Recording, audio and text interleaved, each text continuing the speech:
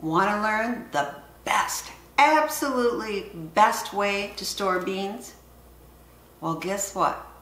There isn't just one way. You have to tailor your storage to your family's needs. Let me show you. You know, when I started out prepping, the first thing I did was store rice and beans, right? That's what you're told to store for long term. And there's a reason for that. Together, they're pretty nutritious, and beans and rice store very well if you store them correctly for a long, long time. And beans are good for you. They're a great source of fiber and nutrition. They can help keep your bowels regular, with actual heart disease, and even some digestive illnesses. So, beans are good for you. But what did I do when I first started out?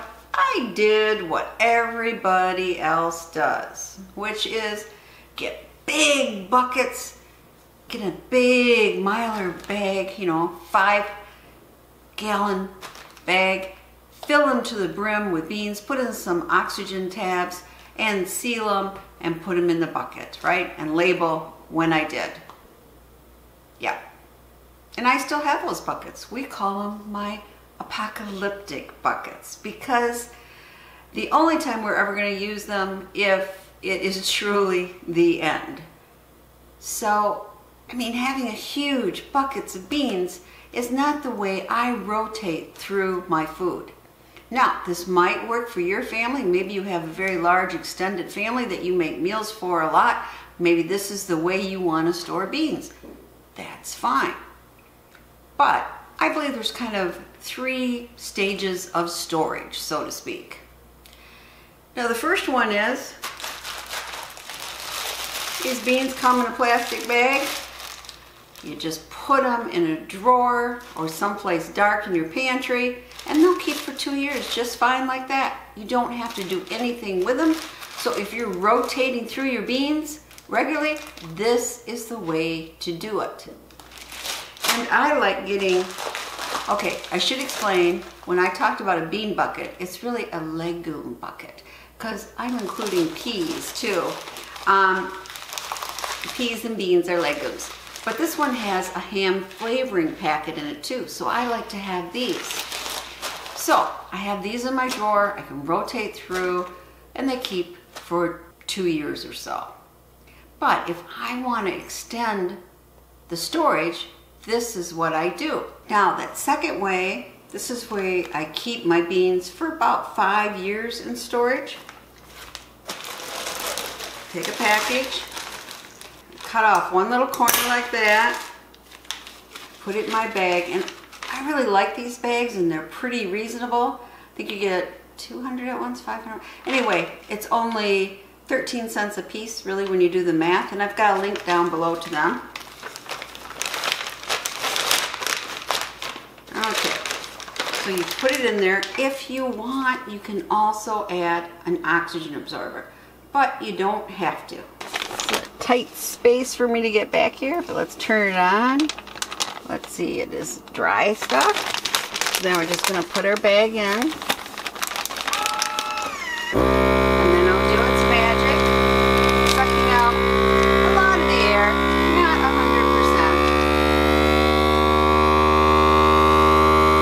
100%. Okay, and now it's sealing the bag.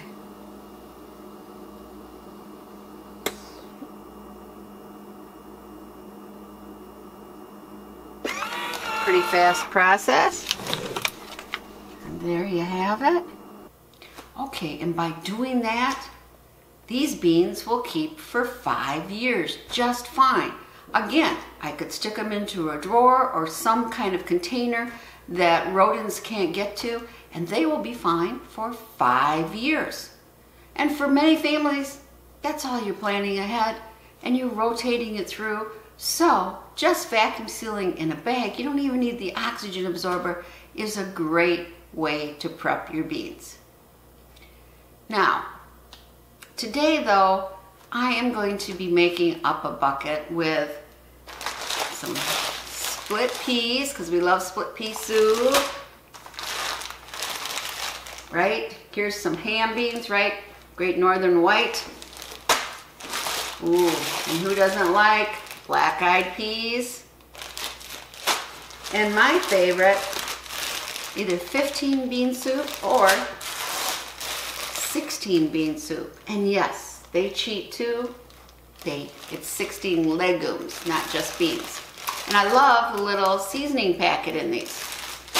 So we are going to place these in Mylar bags with oxygen absorbers so they'll keep for 10 plus years.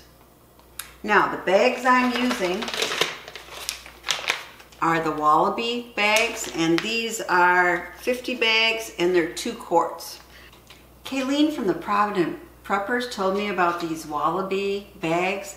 I'm really impressed. They're very nice and thick, and I love the packages that you can get stickers and oxygen absorbers just right for the size bag, all in one bundle. And if you would like to try them out, I have my link down below, and there's 10% off if it's a first-time buyer. And if you're buying them again, if you use my discount, PPSave5, you'll get 5 off. And it's free shipping for, I think, anything over $25. So, love these bags. Don't buy the really cheap bags because your food will not last as long. And remember, your life could depend on how you store your food. This packet that I got didn't, but you want to make sure you have oxygen absorbers before you're starting this process. Now let's get started. I also like that the oxygen absorbers come, I think it's 10 to a packet. So you just make up 10 bags, you've used them all, and you don't have to worry about them getting exposed to air too long. This is really great.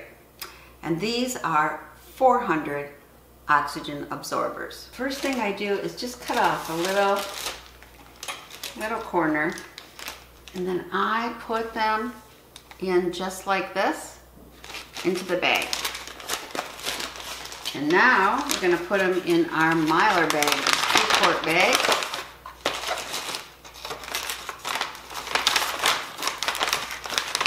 Okay, we got it.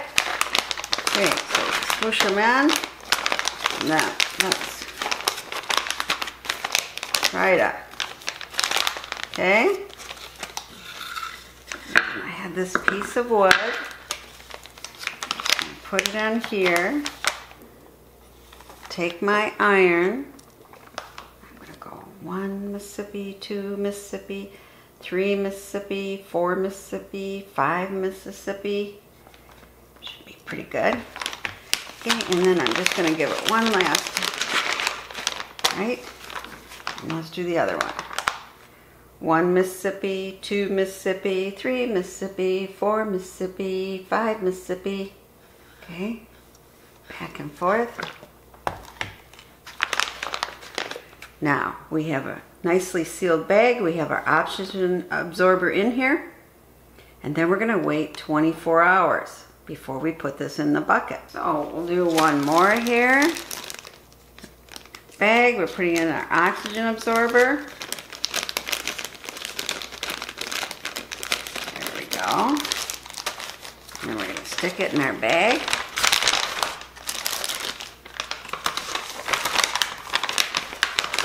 Shake it down a little. And I like going like that. And putting it here. There we go. Our 1 Mississippi, 2 Mississippi, 3 Mississippi, 4 Mississippi, 5 Mississippi. Okay, good. Just try over here. 1 Mississippi, 2 Mississippi, 3 Mississippi, 4 Mississippi, 5 Mississippi. Okay? There we go.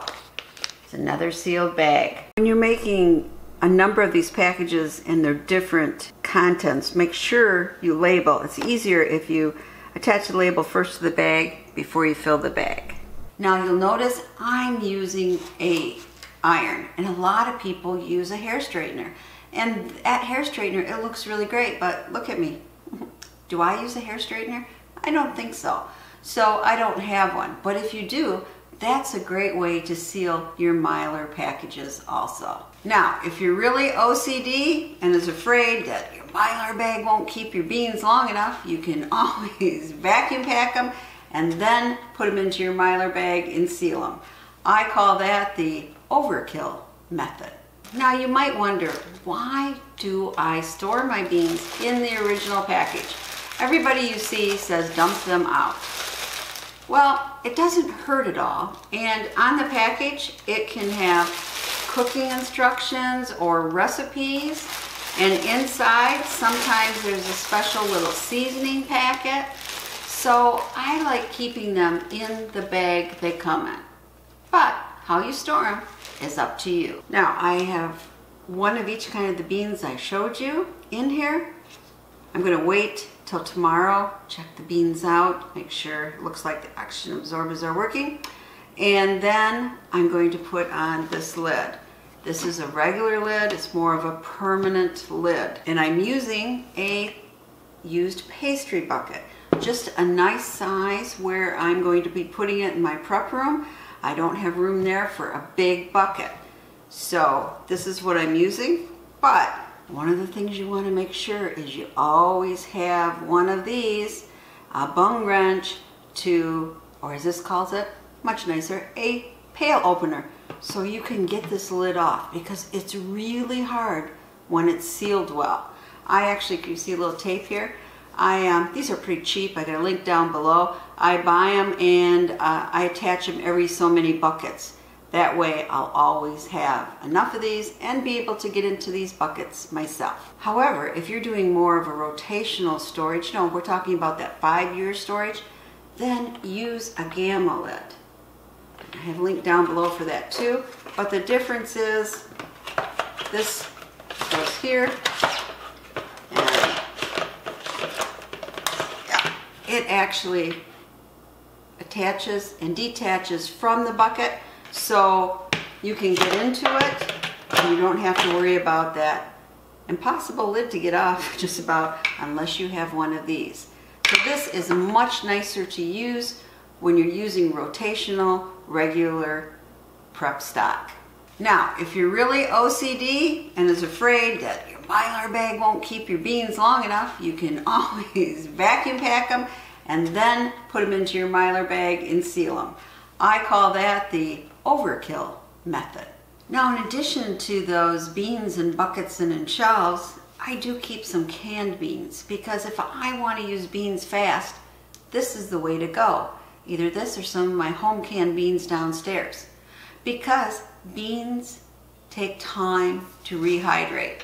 Usually you leave them all night in water and then they're fine. So you figure about 3 cups water to 1 cup beans. Now, when you're making beans, I just want to warn you, don't put in anything acidic while you're making them, like any vinegar or any tomatoes or anything. That could make them tough.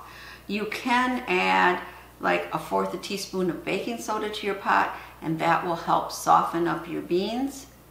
But otherwise, don't even add your salt until you're ready to put them in your recipe. What do you do though if you soak them all night and they're still brittle, really hard?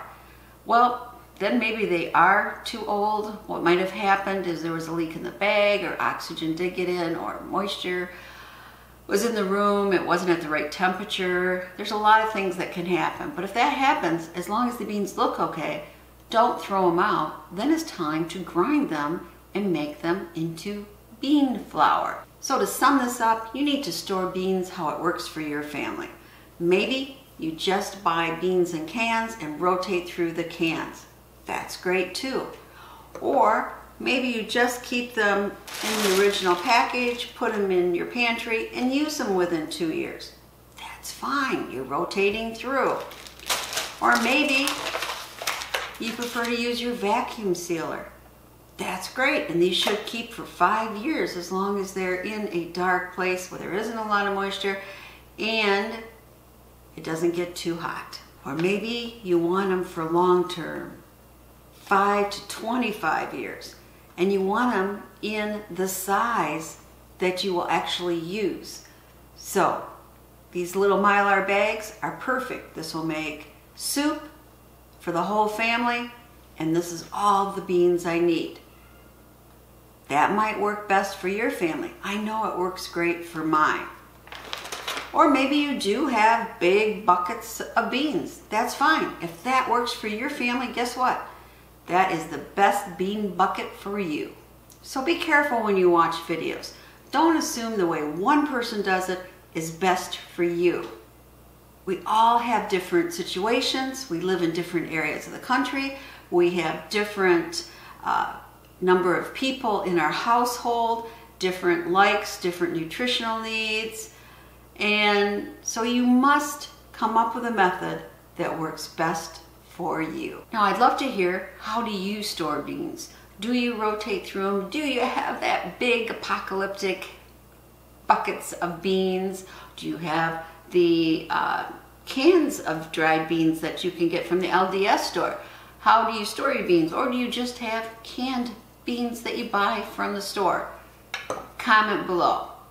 Watch the next video to find out, are beans and rice the perfect survival food?